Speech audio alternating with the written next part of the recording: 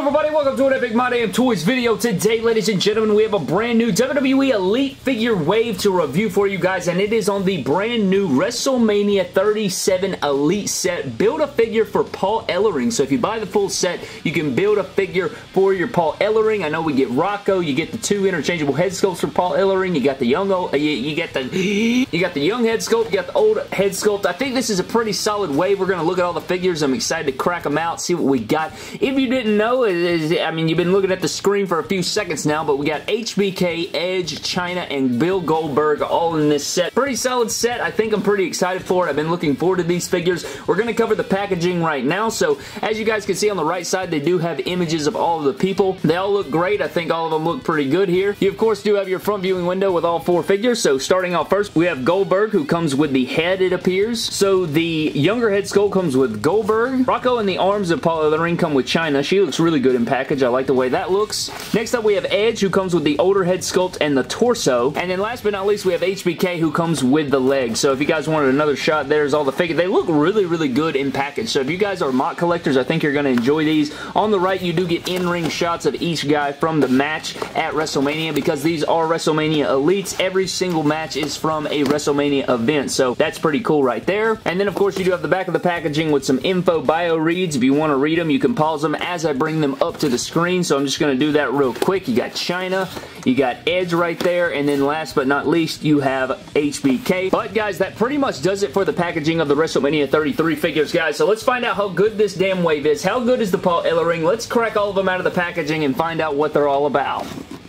Alright guys, so here's the full WrestleMania 37 wave out of their packaging. I'm pretty sure this is the WrestleMania 37 wave. It may just be the WrestleMania Build-A-Figure wave, but I'm pretty sure it's WrestleMania 37, because last year was 36, 35, you guys get the point. Nonetheless, here are all the figures. What we're going to do for this one, guys, is you guys know when we review a full set like this, we typically just start with the first figure, go through their accessories, take a look at them, do some comparisons, and move on. We're not going to spend a ton of time here, because the video will probably be 40 minutes. If I did this review typically how I do my regular 2-in-1 reviews, then it'd probably be 40 minutes long or something like that, but I try to get all the details in there, man. I want you guys to establish how good these figures are they worth spending money on, and all of that stuff. If you guys would like to grab these, you can go over to WrestlingFigures.com, Ringside Collectibles, use promo code MDToys to save yourselves 10% when shopping over there. I know their Black Friday sale is supposed to start today, so definitely go get in on that as well, but tons of great things coming in. I feel like figures have just been flying in, but let's start off with Chyna's accessories, guys. So for her accessories, of course, she comes with her Build-A-Figure parts. First up, she does come with Rocko the Puppet, who comes with Paul Ellering, and then she does come with the arms to Paul Ellering. We will build him at the end, so don't forget Chyna comes with the arms and Rocko. Next up, she does come with the Women's Championship. We've seen this before, but this is probably my favorite version of the Women's Championship. When I look at this, all I think of is Trish Stratus. Trish Stratus and Lita. This is literally what I think of, because when I see this, I feel like my whole childhood, that is who was holding this championship, and it looks really good. It's more of a matte or a flat look. It's not shiny like we've seen in the past, but it has really good details. It has the WWE logos etched into the strap, and it looks good. I like this a lot, and I'm happy to add another one of those to the collection. She also comes with interchangeable fists as well as mic holding hands, if you guys were wondering. So this is her standard accessories apart from her Build-A-Figure. Now getting into Chyna herself, giggity, she is in her WrestleMania X7 or WrestleMania 17 attire, and I love this attire. You know, the match wasn't the best. She pretty much squashed Ivory in this matchup, but you know, it is what it is. The head sculpt's beautiful. I think it looks just like Chyna. I think they did a really good job of capturing the likeness. The hair sculpt's really good, and it's cool because this is a completely different head sculpt than we got with her DX 2-pack with Triple H. I love the top. I like the color. I like the size of her legs and everything. The one thing that I'm having a problem with is my left boot right here is super loose, and I'm not sure exactly why that is, but I really like the boot mold. I like the leg. She is on pinless joints, and I'm pretty sure she's on ball joints, but her split is not the best. Like, she can't really do the split all that well. I think it's because this, like, kind of hits the bottoms right here, but the color is nice. Her attire is nice. She looks like a freaking baller. She looks like she'd beat the hell out of you. So Chyna is looking really good. I really enjoyed this figure. I think, I don't know. It just depends on what era of Chyna you're going for. If you want like a really good moment for Chyna and everything like that, then this is probably the one. But if you want your standard Chyna to go up on your DX shelf, you probably want to go with the 2-pack one. But this is really awesome, and I do want to do a side-by-side of the two here. So it's really, dude, it's just so surreal seeing figures of Chyna when we didn't think we'd ever get Elites or Mattels of her, and now that we have her in the regular line. The 2-pack with DX and Triple H here might be a little bit harder to, you know, track down, them, but both of these are really excellent figures, and I'm just happy to have Chyna in my collection. So that is excellent, man. I think you couldn't go wrong with either one, but the WrestleMania figure is really, really nice. So there is Chyna. Next up, we have Edge, guys, and his accessories include the torso of Paul Ellering as well as the older Paul Ellering head sculpt. I remember when, you guys remember when we saw the prototype of this figure on display? I think it was at like San Diego Comic-Con. We got the images of this, and it was on display with Elite 62, Akam, and Rezar, and we were talking about the Authors of Pain, and we thought we were going to get the Paul Ellering figure, and we never really got it, and now finally, after all this time, we finally have it in our collections. You may even be able to make like Eric Bischoff or something with this Build-A-Figure, given on what you have, but we'll put this guy completely together at the end, and we'll see what he's about. But Edge does come with the torso and the head sculpt. Outside of that, he does come with interchangeable hands. He has his rock and roll hands with tape on them, because that is accurate. He wore the black hand tape. He also comes with a baseball bat that has some good wood grains in it. I like the color. Kind of flat, you know, maybe a dark wash of brown over this, and then wiping that off would probably bring the details out a lot better, but not a big deal there. And then his last accessory is going to be his entrance shirt. Now, I'm going to take this off of the figure real quick to show you guys this, because it kind of bothers me a little bit. So on his entrance shirt, the little work shirt that he wore at WrestleMania 22, when he took on Mick Foley, it is accurate. You guys can see it's got the little itches on the sides. It's got the Rated R stud logo on the back, which is also accurate. The only thing I don't like is that this flap right here covers up the E, so it just says DJ. It doesn't say Edge, it says DJ. It says DJ, or Dudge, or Dij, or whatever the hell. And then it also covers up the other side, which I understand, but it's rubber molded, so it's going to do that. It also doesn't fit the figure that well, because it's like really stuck on the figure. Like if you put this on the figure, it's on there. Because they gave him the Stone Cold Steve Austin torso for some freaking reason, it's really stuck on there. It's got the collar on there. I do like that they included this. We got this with Jax back in the day, and I know a lot of people used to use the Jax one for their custom WrestleMania 22 edges, but right here, getting into the figure, man, oh my god in heaven, bro. I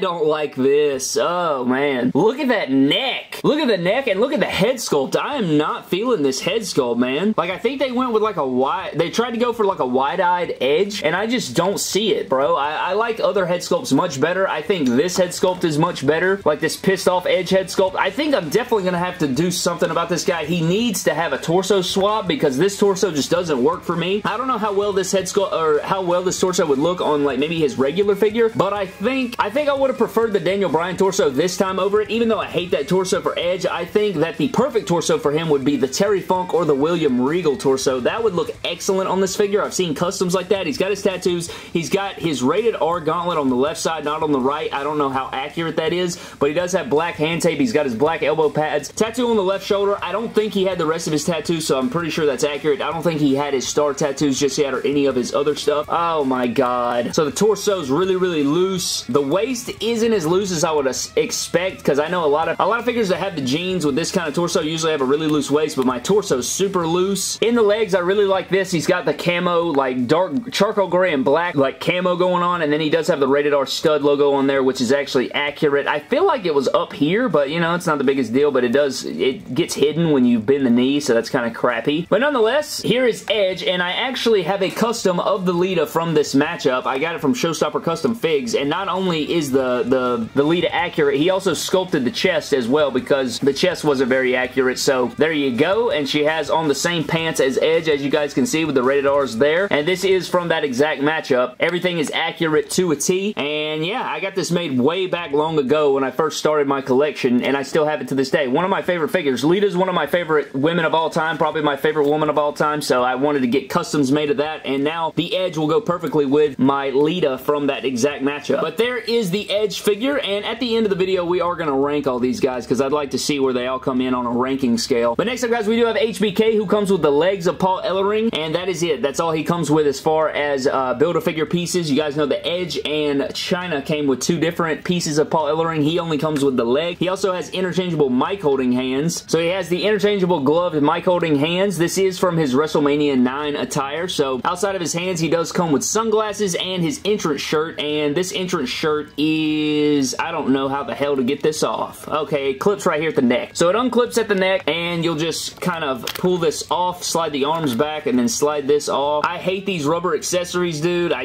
cannot stand them. They just really hinder articulation. I guess it's not a really big deal. If you don't like to pose your figure around and you're just going to sit it on the shelf, then yeah, that's not a big deal. But for me, man, I like to get them in here, and I like to pose them around and do all kinds of crazy-ish with them. So rubber accessories like this really drive me up the wall. It is a soft, pliable material, though, so it shouldn't be too hard to get off of the figure, as I struggle mightily to get it off the figure. One thing I was worried about with this figure would be if they gave him the newer arm articulation. They actually did not. They gave him the old arm articulation, which you love to see. Same head sculpt we've gotten for Shawn Michaels a lot. It's the same one we've seen. It's got true effects, though. I like the chest hair on it and everything like that. Standard gloves. I really like the attire. The black and white and like the silver zebra stripes going on look really, really good. Got the white going all through it. Really nice attire. I really like it. It's kind of like cow stripes or cow spots mixed with like zebra print, so that's really fire. You got the black open knee pads, white kick pads with the black outsoles. They look really good. I like this Shawn Michaels figure a lot. I think it looks really good, feels really good. My right leg seems to be a little bit loose, though. What's that about? What is up, man? But anyways, there is Shawn Michaels, and here's his little entrance accessory that will probably never be used again. So you got sunglasses, the legs of Paul Ellering, and then you have the nice tattoos and everything with Shawn Michaels. And if you guys wanted a comparison, here is the WrestleMania 9 Shawn Michaels compared to the WrestleMania 10 Shawn Michaels in the white, black, and red attire right there. And this is what I was afraid of. I was afraid this new figure would have the old arms like that, or the newer tech arms that I hate. I hate these arms. These are much better in my opinion. So I like the way that looks. If you guys wanted to see WrestleMania 9 and WrestleMania 10. You also have the Ultimate Edition Shawn Michaels right here, which you love to see right there, up next to the new WrestleMania figure. Next up is the ringside exclusive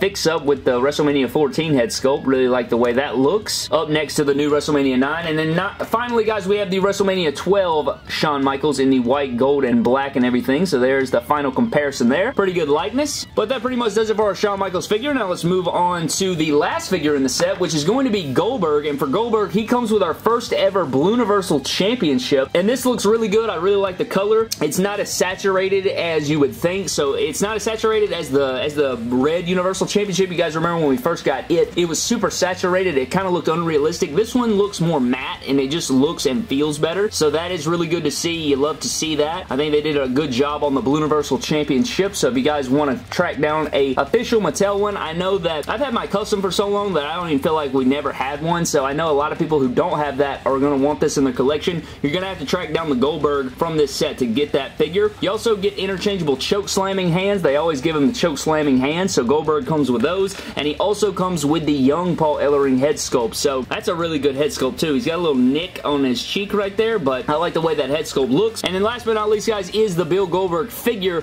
from WrestleMania 36, right? Yeah, this is from WrestleMania 36, our most recent WrestleMania. And it looks like a pretty much re-release of the Raw main event ring Goldberg. I feel like the head probably is a little bit better. I like the likeness. I also like the beard down here. It loses a little bit of paint right here on the chin, but everything else considered, you know, I always feel like they make the Goldberg figure a little too short or stumpy. I feel like it would look a lot better on the Hillbilly Jim torso, but you know, this torso still works. It looks good on it and everything. The arms look good. Tattoos look good. He's got his tattoo logo on the back of his trunks and the black and white biker trunks, black knee pads, black short boots, and everything like that. Figure feels really good. This is probably the figure that feels the best out of the set in the hand. Like, it just feels tight and nice. It doesn't feel like it's going to fall over, or it doesn't have any loosey-goosey parts or anything. So, really impressed with the Goldberg. I think they did a great job on it. If you guys want to do some comparisons real quick with everybody else that we've gotten, or with every other Goldberg, here is the Raw main event ring Goldberg that we got before, and it's pretty much the exact same. The chest hair is a little bit different. The head sculpt is more cartoony on this one, of course. He does have the white around there. The trunk logo is a little bit different, but essentially it is the same figure. A little bit of differences here and there. I think I do like the new WrestleMania one better, so there's that. You get the nice beard. I like the way the beard looks on this one better. It's just nice. I don't know. It's weird, but you guys can let me know. There's that comparison.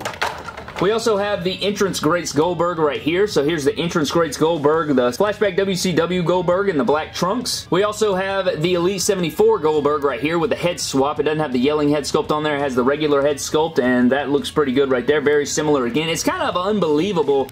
With this new WrestleMania Goldberg, guys, this makes our 5th Elite Goldberg that we've gotten in our collections. And then last but not least, we have the, this is the WCW 2-pack with Bret Hart Goldberg with the Elite 74 head sculpt on there. Or no, it's not. not. This isn't the Elite 74 head sculpt, I don't think. I think this is the 2-pack, came with the interchangeable head sculpt, so there is that for your Goldberg figure comparisons. But now that we have taken a look at every figure in this wave, guys, let's go ahead and build up our Paul Ellering figure, and I'm going to put this down so you guys can see exactly how we do this. So you have the legs that come with HBK, you have the young head sculpt that comes with Goldberg, you have Rocco, and the arms that come with Chyna, you have the torso that comes with Edge, and then you have the old head sculpt that also comes with Edge. So first up, we're just going to plug this torso into these legs. Actually goes on there very nice. Plugging in each arm. Probably going to point this up a little. Snapping that in, and then putting the other arm on the other side. And then last but not least, we have to plop on our, I'm going to put on the older head sculpt here and just see how that turns out. God, that goes on there snug, but it is on there, and that is nice. I think that looks really, really good. They did a really good job on this Build-A-Figure. Yeah, that's really excellent stuff right there, and if you guys want to put Rocco on his arm, all you'll do is slide the hand, or actually, maybe you pop off the hand. Maybe it's like the Fiend Bray Wyatt or the Firefly Funhouse Bray Wyatt. You unplug the arm, and then you just stick the arm. Okay, yeah, that's how it's done. So you'll unplug the hand, and then shove the arm up into the back of Rocco, and then I'm not exactly sure how you're supposed to hold him while, you know, I don't know how you're supposed to hold him while also plugging this into the back, you know, because it's supposed to go up in there, and then he's supposed to be able to hold him right here in the front, right? Like this. But Jesus Christ. Anyways, if you just wanted him on display, you could just have him holding him there, and that would probably work, but geez. Alright. Well, there you go. Oh my God. Forget it! There's Rocco, there's Paul Ellering, there's the WrestleMania wave, guys. Before we get out of here, I do have to give 2 shout-outs because we forgot to give one yesterday, or we didn't plug one into yesterday's video, so give me just a second and we'll get into the shout-out. So for these shout-outs, guys, the first shout-out is going to go to Chandler Sill. He says, yikes, I don't remember Dustin breaking his leg in the match, LOL, and he's referring to yesterday's review of the AEW Blood Brothers, where I accidentally snapped my Dustin Rhodes leg in half, and yeah, that was pretty unfortunate. I am going to have to contact Ringside about that. Hopefully I can get a replacement pack. We'll have to see about that, but shout out to Chandler for that comment on our last video. I really appreciate it. And then our next comment is from Aiden B, who says, damn, that's tough. R.I.P. Dustin's leg. Also, Jesus, Dustin is huge. And yes, you know, both of those guys are correct right there. You know, Dustin didn't break his leg in the match, and the Dustin figure is pretty tall. I was working on fixing that up, and I'm still trying to figure out exactly how I want to do that, but now that my left leg is snapped, or one of my legs is snapped, I'm going to have to do something else with it, so we'll just have to see about that. Oh yeah, before we get out of here, also I want to rank these figures real quick. So huge shout out to them for the comments on yesterday's video, but not including Paul Ellering. I'm not going to include Paul Ellering in the ranking because he's a Build-A-Figure, even though I guess he is technically in this set if you build him up. Maybe I can include him at the end, but starting out at the bottom, guys, I got to go with the Edge figure. My loose torso, not big on the head sculpt. Torso looks wonky, not very big on it. Next up, I'm going to go with... I'm going to go with Goldberg. I think that the Goldberg figure is really nice. It's just since we've seen it so many times, it's nothing new, really. We do get the Blue Universal title, but it's just blah, even though it feels really good in the hand. Next up, we have Shawn Michaels. Really like the attire, really like everything going on with it. Really nice flashback HBK. Now we need more modern HBKs. Ruthless Aggression era HBKs will be nice. And then finally, last but not least, guys, number 1 has to be Chyna. Really like the Chyna figure. I think it's pretty damn nice. It looks really, really good. I like the Women's Championship. It's just a really nice Chyna figure. Great head sculpt and all the things going around. And then if Paul Ellering was included, I'd probably put him second or third. I'd either put him here or right behind HBK. But thank you guys for watching. That is going to do it for the full WrestleMania 37 Build-A-Figure Paul Ellering wave. I hope you guys did enjoy the video. Let me know what you think of everything down in the comment section below. Where would you rank these guys? Which figure are you most excited for? Let me know down below. Comment and subscribe and leave me a like so you could potentially get a shout out in the next video. Thank you for watching. Subscribe to the channel and I'll see you guys in the next video. Thank you. You crossed the line, I've been beaten.